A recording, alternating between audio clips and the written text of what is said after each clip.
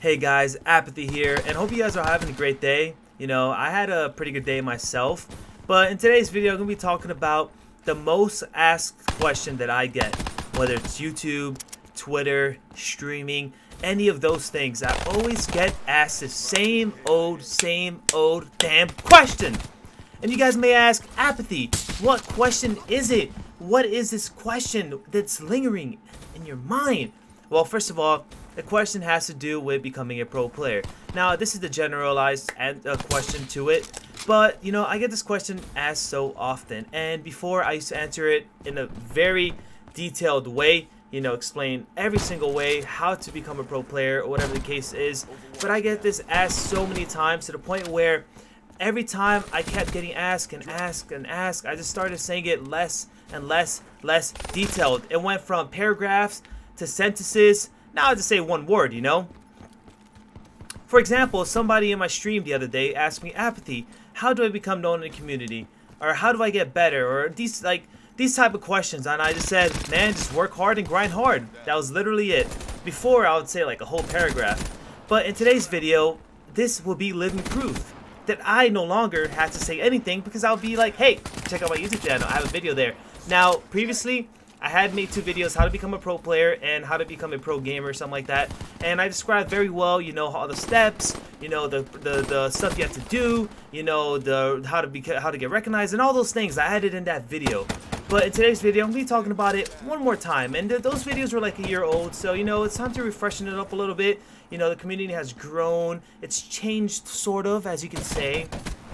So, the first step on how to get recognized, how to become a pro player, how to become, you know, better and get known in this community is, obviously, you have to work on your individual skill.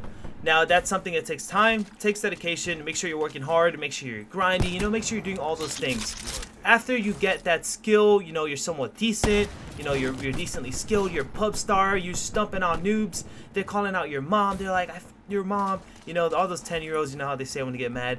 Well, after that's all done, then you're going to start playing GBs and UMGs. Now, there's 2 websites. There's GameBattles.com and there's UMGGaming.com. And those websites, you get to play some better competition. You know, you get to play some tryhards that people put on the sweatbands and all that stuff. And those kids are actually pretty good. Now, you will learn a lot from them because they are better than you, and they will most likely be better than you, especially if you're a beginner. And you get to practice. The more you practice against better people, the more you lose. Losing is learning, winning is teaching. A lot of you guys know that saying probably. So that's the first thing you want to do. You want to start playing UMGs and GBs.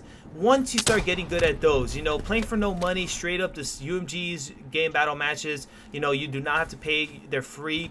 Once you get good at those, the next step you want to go are wagers. Now, you can wager, it's basically gambling. You wager for $1, wager for $2, whatever the case is. You start doing that. And then you start wagering, and you get better at those, and you start practicing your S&D, and you start getting more known, you know, because you're wagering with other people. They're like, holy shit, this kid's pretty good. And then after that, you're going to move on to online tournaments. Online tournaments is the big next step. Once you start, you know, get good at once you're really good at wagers, you're pretty good at it, and you got a little bit of recognition, you know, some of the people in the community know you, even if they're not the best, but you're playing with the same people, you know, they're pretty good, you guys have some sort of chemistry going on, then you want to play online tournaments. Online tournaments are very good to get recognized, you know, it's something that everyone plays, and I always preach that you got to invest money to become known, to get recognized. You know, that's what I had to do growing up in the community, and that's what you're going to have to do. You invest money, you play online tournaments. Then, once you get good at online tournaments, you know, when you beat pro players, when you play good against them, they're going to recognize you like, holy shit, this kid's good, blah, blah, blah. Then the next step is you want to play local lands and major tournaments. And it's basically a ladder you have to climb. It requires time, effort, investment, all those things. And you got to be willing to put that in. So guys, please, like, I understand you guys are lost, and I'm telling you here what you have to do, but in the end of the day, it's your effort, it's your time that you have to put in, and that's the only way you're gonna see results. That's the only way you're ever gonna get recognition. When I first started, I grind, and you're gonna have to do the same thing. You're gonna have to grind, you're gonna have to get very good and put in the time. Make sure you have a Twitter too. That always helps, you know, for to socialize. It's been your boy Apathy. Hope you enjoyed this video. Have a great day. Don't forget to like, comment, subscribe, and I'm out. Peace.